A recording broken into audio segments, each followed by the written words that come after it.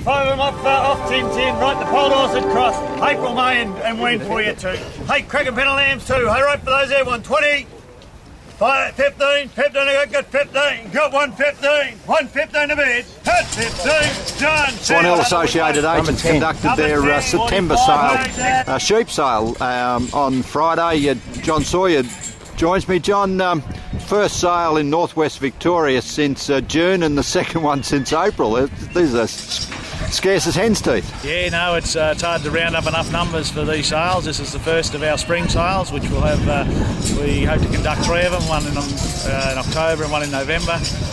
We had close to 8,000 sheep here, store lambs, Merino, wethers and young ewes, through to older ewes. The stock here today presented very, very well. Credit to the vendors once again.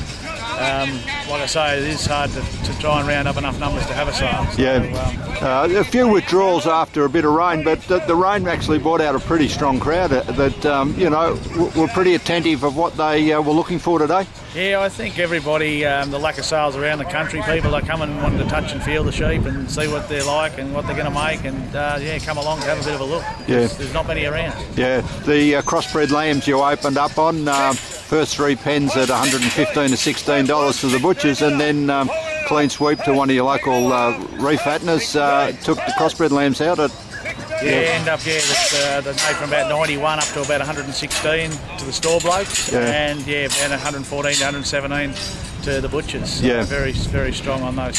Wether lambs, before they run this pen out, this was the top at $115, but most of them basically butchers took all the woolly lambs. And yeah, a lot of the good woolies, the tops of the drops are 108 for the arundels, tops of the tins at 104, right down to sort of probably $100 for your woolies, and then the butchers took all them, and then the only time the restockers got a look in was probably when we come onto some shorn lambs at about $90 down to sort of 80. Yeah.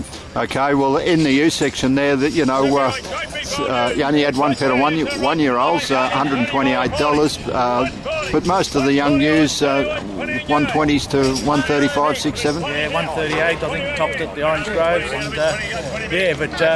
Probably some viable sheep there, whether it's a little bit early for some people for young ewes, but there's probably some opportunities there, I thought. Through to your older ewes, the butchers were pushing them at sort of up to sort of $80 to $95 for the butchers. Yeah. You know. Yeah, most of the sheep actually have come forward in pretty good conditions, considering the first 6 months was almost a disaster, and the second 6 months, well, you know, the tree falls cracking like stockwhips now. Yeah, just a late start, but yeah, we've got there, so we hope to have a good sale in October. I think there'll be a fair few numbers. We might have over 20,000 for the October sale, which is on that designated public holiday in October, the first Friday in October. We're going to go with that. Yeah. So realistically, this is a good opening to the spring selling season in the northwest and for the Western Riverina. Yeah, no, very happy with it, and just probably we kept pushing on because the beat job's so strong, both for lambs and sheep. Really puts a floor in the market and helps right through.